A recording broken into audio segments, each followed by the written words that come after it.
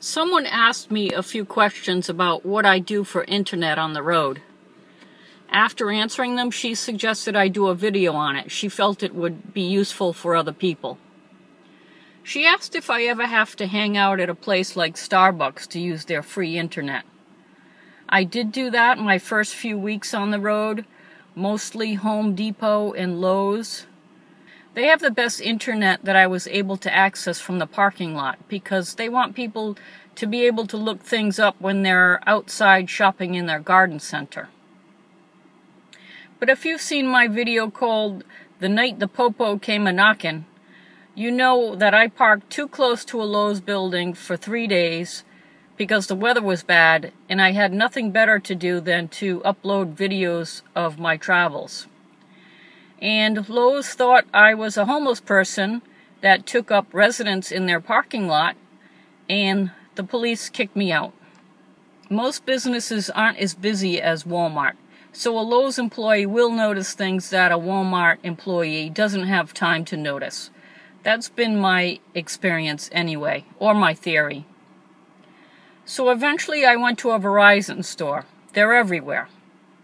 And replaced my AT&T SIM card with a Verizon SIM card and signed up for their unlimited plan. If you just go to a Verizon store, they set it all up for you.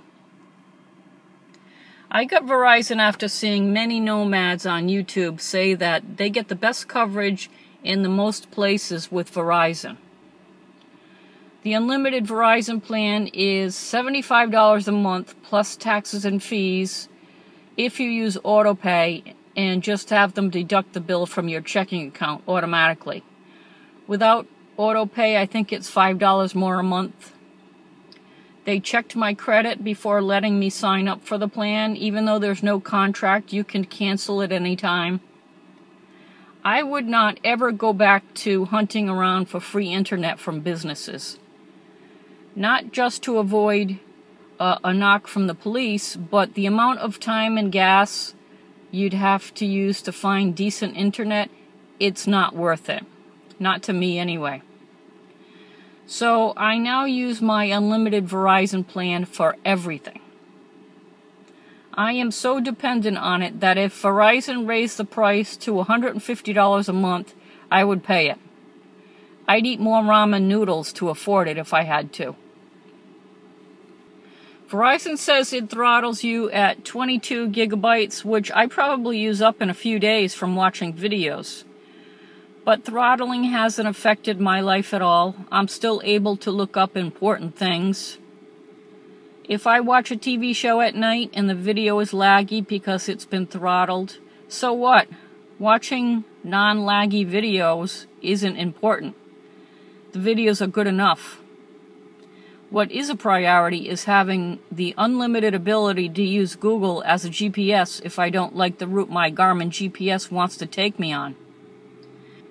I need to look up the weather because when you travel and live in a vehicle, the weather dictates your life. So you'll be checking the weather multiple times a day because the weather has gotten more unsettled these days. The forecast seems to change more. I do all of my banking and bill paying online. Using free open internet from a business like Starbucks or McDonald's isn't secure.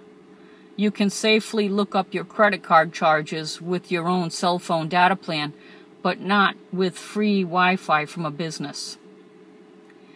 There are times when I use my Verizon Unlimited maybe as much as 16 hours a day. I live stream the news in the morning while I have breakfast. I look up tourist attractions and check it out thoroughly, so that if I'm paying a $20 admission fee for something, I make sure it's something that I'm going to like. So I look up what everybody is saying about it on TripAdvisor or Yelp. I need to know if an attraction is pet friendly. Is there safe and secure parking since everything I own is in this vehicle? You might want to look up what gas station has the best price.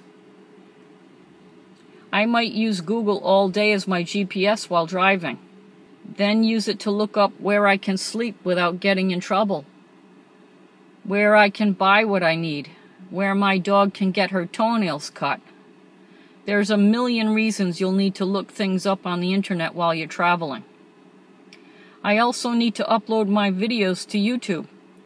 With the Verizon Unlimited plan, they give you hotspot data, which I use to upload video from my laptop to YouTube. I've taken so much video of my travels that I need to upload to YouTube. I filled up multiple external hard drives with video because I had already filled up my laptop with video. So it's gotten necessary to put video on YouTube for that reason.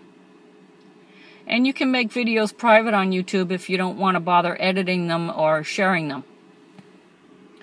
I was asked what happens if your signal is interrupted in the middle of uploading a video. The upload will resume when your signal resumes. It used to be that on YouTube you had to start from scratch if you lost your signal. That's not the case anymore. Having a good cell signal is most importantly needed to make emergency calls if you need help. I bought a WeBoost recently, which is basically an antenna you put on your vehicle to improve your cell signal. There are already a ton of videos out there on the WeBoost, so I'm not going to make another one, especially since I'm not blown away by it. I would get one if you have the extra money. I don't regret buying a WeBoost, but for almost $400 I was expecting more than what it does. It will improve your signal by 1 bar most of the time. Once in a while there's a 2-bar improvement, but if there's no bars, WeBoost can't create one. It can only improve a signal that's already there. If it saves you from driving around looking for a better signal, which I have to do sometimes, then it might be paying for itself in gas money. But the WeBoost is not as important as having Verizon Unlimited. I strongly recommend that data plan for traveling.